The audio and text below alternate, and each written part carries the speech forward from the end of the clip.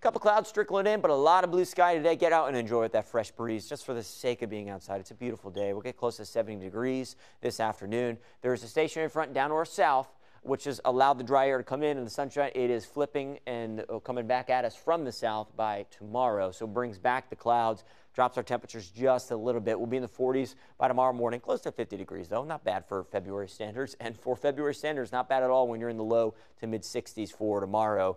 And then we're going for record warmth by Thursday. In over 100 locations east of the Mississippi River going to be going for record warmth. We may get close to 80 degrees Thursday afternoon. Going to be challenging that record of 79 set back in 1975. Could be our first 80-degree day of the year. And then as Friday rolls around, we'll start the day in the 60s. Cooler air moves in from the north. We'll end the day likely maybe in the 40s. We'll see temps drop into the 30s overnight. And then it will feel like winter by Saturday.